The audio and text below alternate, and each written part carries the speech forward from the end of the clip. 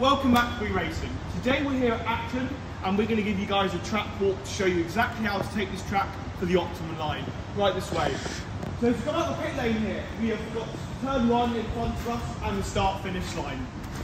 And our start-finish line is a really important corner to set you up to come down the ramp at blistering speed. Have a look at the ramp. Yeah. So, here's our start-finish line. Lovely, beautiful, painted on. And this is our turning in point. So as we come through this corner, we are going to be positioning ourselves right over here for me, please. Then we turn in, gradually kind of coming into the apex of the corner over here. This is key.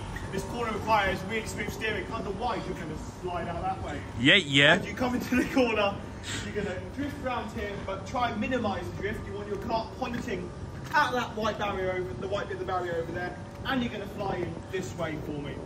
And as we come here, we're going to give a bit of a gap between us and the barrier here, round about in this area where I'm walking, and this will allow us to really attack this apex and fly on down the ramp. Shoo! If you're going to go for an overtake, you can press that boost button here, but do be careful as you will be flying down the ramp at blistering speeds. Sonic, Brad. As you come down the ramp here on the left-hand side, boys, you want to sit nice and close to the barrier. Your exit from this corner will be about here, my friend. Come flying down the ramp for me. Mind your head though, do not stick your arms up in the air, then you're going to get your arms chopped off, okay? So and a black flag. Straight, very big black flag, straight down the ramp. Completely ignore the slow down sign. We don't slow down here at racing. Oh, that was close. That was good reaction. That was good reaction. So here we have our metal strip connecting the top and the bottom floors of the ramp. Right this way, please, straight. Of course. This lovely magical line of rubber here, all this stuff, really grippy, okay? So let's keep on the outside here, and you're turning in around about right here as this diagonal pin-up starts. Turning here is the most important thing. When we come flying towards the apex here, you have this concrete patch on the floor. You want your car to not be right at this apex. If you're right at the apex, you're going to miss the second apex, and you're going to fly off in that direction. You want to be around about here, a good 1.5 foot away from the apex here for me, so we can attack this next corner. Get all those grip tape lines here. They are fading, but we'll hopefully replace them soon. We will. Grip tape, and attack this second apex here. This is your second option to use the boost. Press that boost button, fly. Shoo! And here we have the next part of that. This little kick here is very important. If you're on the inside, someone's on the outside, make sure they're not squeezing you into the kick. Otherwise, there'll be a big bumper glut, and you might get pinged off over here. And the marshal might give you a black flag for being in contact. We'll give away from my imaginary marshal all of these lovely signs over here, straight down the strip. We're sticking on the right hand side of the barrier here, as we come into this lovely little bit of pink over here. Be careful of the kinky corner over here for me, please.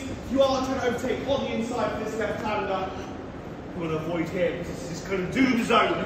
You will get squeezed into that corner and pinged off over there. So we're coming on our fast step, we're still on the right hand side. This is about the turning in point here. As we come through the kink, woo! I'm out of breath. As we come through the kink here, we're going to start turning in for this corner over here. And